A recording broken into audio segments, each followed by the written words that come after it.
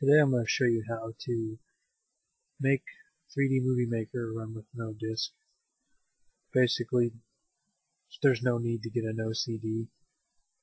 All they're going to do is, your program's going to run fine, but it's going to keep asking to boot disk all the time. It's not really worth it.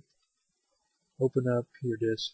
You'll see a folder in there called 3D Movie.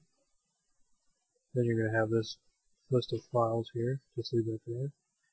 Now go to where you installed 3D Movie Maker. It's going to be C, Program Files, Microsoft Kids, 3D Movie Maker.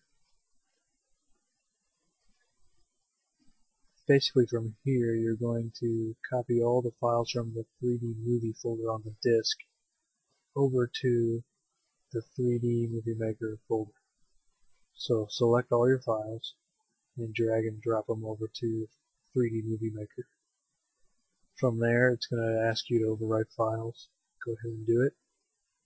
And once you do that, basically it's going to run great. It's not going to ask you for the CD or anything. No problems there. That's probably the best way you can do a no CD on this game.